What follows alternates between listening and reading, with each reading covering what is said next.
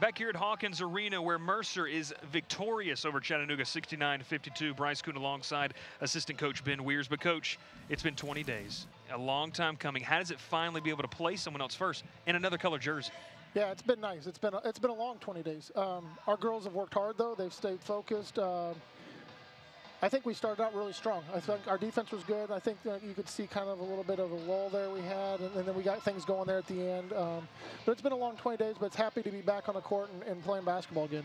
There's a lot of players you can point to in this game. I think it was 5 in double figures, something like that. But Shannon Titus, another record broken for her. What has she meant to this program? Steals, I mean, she kind of does it all. Yeah, I mean, you know, you can put her on the other team's best player, and you know you don't have to worry about her the rest of the game. And if somebody else is going, we can move people around. But she got going early. She got some steals. She had some layups early on that set the tone early. And like you said, we had 5 people in double figures. It was different people at different times that got going.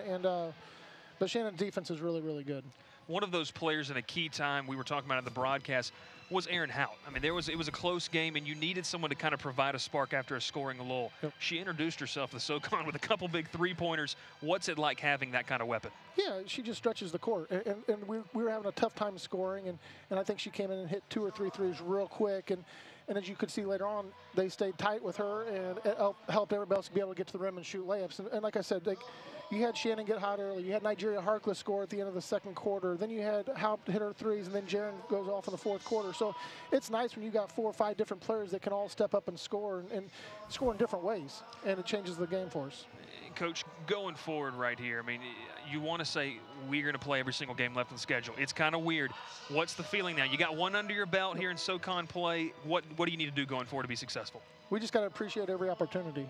And you know, we told our girls that we got to go out there every game and make it your most, because you never know what's going to happen the next day or what's going to happen. So we just got to come out and be focused and play with everything you have, because you don't know what's going to happen the next day.